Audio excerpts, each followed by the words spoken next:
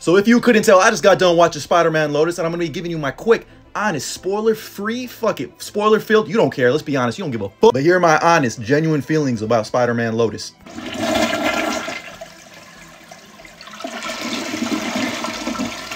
You really thought I would waste 2 hours of my life watching this piece of shit ass movie? Got me fucked up. You know, I really don't understand the amount of hate this movie is getting because it deserves more. I've just been watching clips on Twitter, X, my brother in Christ. Look, I'm not gonna shit on the VFX artists because they left the project early because of shady shit going on behind the scenes, but what the fuck is this, my brother? Hey, yo! Anyway, enjoy this exclusive behind the scenes look at the making of Spider-Man Lotus. It's 100% real.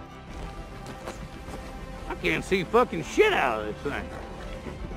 We ready or what? Just made it worse. Who made this goddamn shit? Willard's wife. You make your own goddamn match.